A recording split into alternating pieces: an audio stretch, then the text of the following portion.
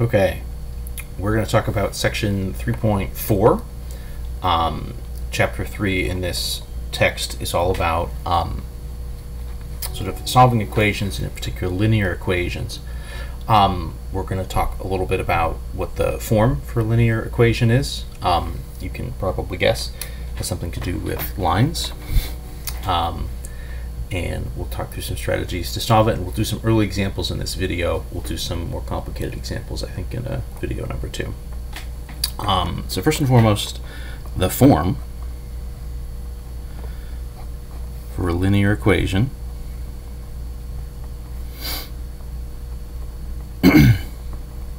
technically this is a linear equation in one variable.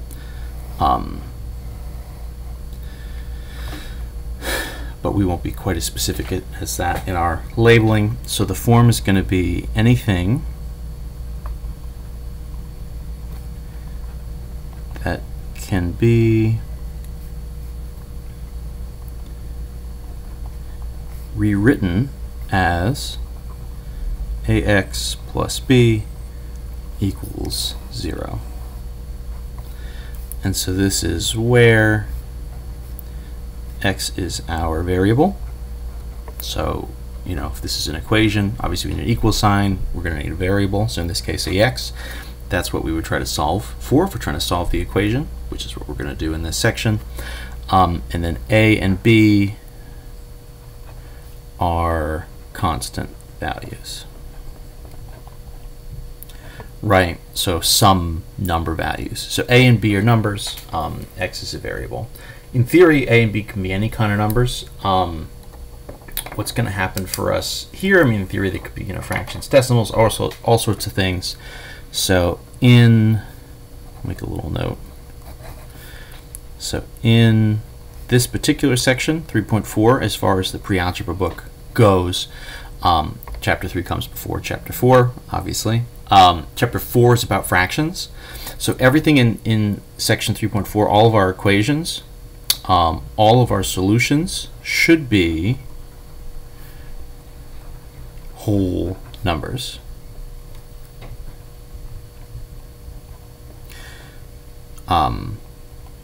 So we shouldn't get any kind of fractions or decimal type answers in this section. In theory, right, the fraction and decimal sections come after this, so the book is not trying to sort of sneak in right, fraction answers before we've really sort of officially gone through them. In general, certainly you could get fraction answers, decimal answers. You could get any kind of answers for this type of equation. It's just in this particular section in the book, just based on the order of things, we're going to expect to get whole numbers. That's kind of good news, right? It will, in theory, help us a little bit and make our solutions maybe a little bit simpler. So let's talk through a general strategy for solving these equations.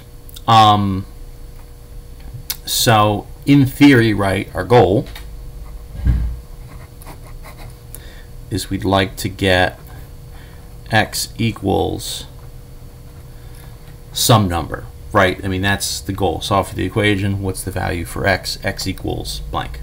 10, negative 15, positive 2, whatever. So how to get there depends, right? The idea with any equation is you can sort of do any math operation you want. You just have to do the same thing to both sides. So for equations, we can perform any math operation.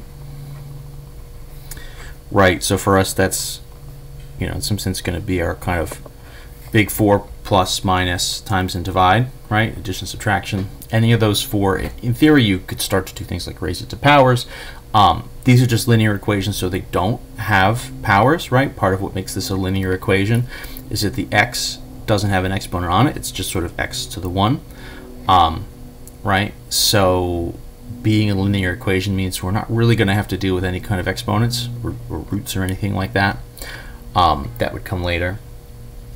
So in this case, in theory, right, for any equation, we can kind of do any kind of math thing. So for us, this is going to be sort of plus times minus and divide.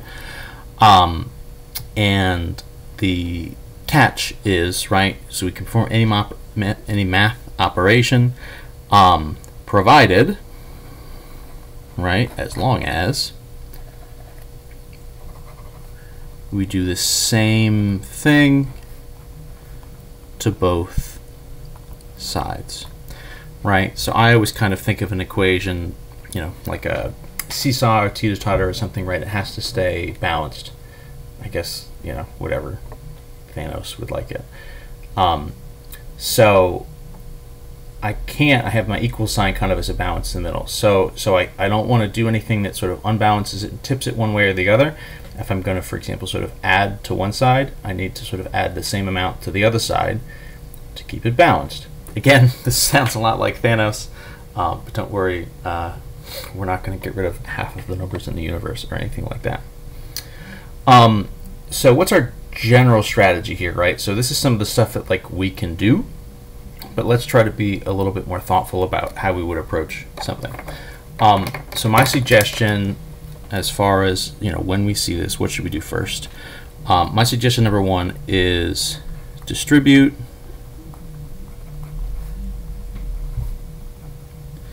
and clear away any parentheses or brackets, right? So if you have any kind of parentheses or brackets, one of the first things you're going to want to do is do multiplication, distribute, get those things expanded and sort of clear them out.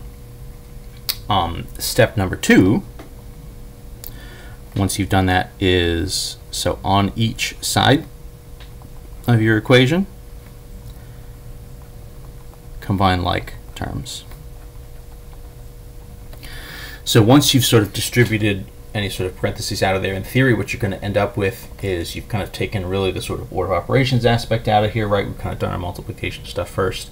Then we're going to look to combine any of the terms we can together, right? So on each side, combine like terms.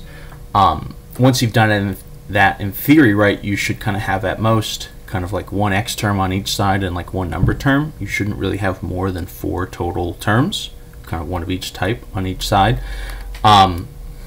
So then what you want to do is sort of pick a side, and you want to move your sort of x values, your variable values, to one side, and then move your numbers to the other. Right, it doesn't particularly matter. I think the intuitive thing is usually to sort of shift your variables to the left and then your numbers to the right, so you'd end up with like x equals number.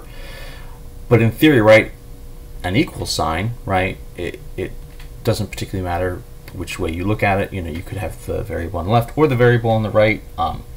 Just, you know, from reading English, we read English from left to right. So then I think for the most part what that kind of means is your eye wants to sort of naturally move from left to right, but there isn't anything wrong with having, you know, 6 equals x as kind of your final answer. That's also totally fine. So once we do that, once we get all of our sort of variable terms on the one side, the number terms, what we're going to do is combine like terms again.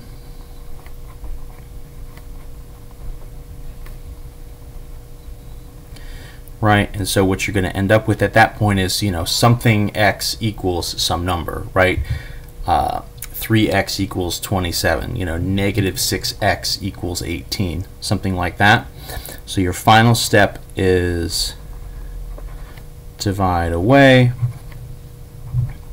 the number in front of your variable, and then you'll be left with x equals a number. You'll be left with your solution. Right, so that's kind of our generic strategy. I'm going to pause this video, and in part 2 we'll sort of run some examples.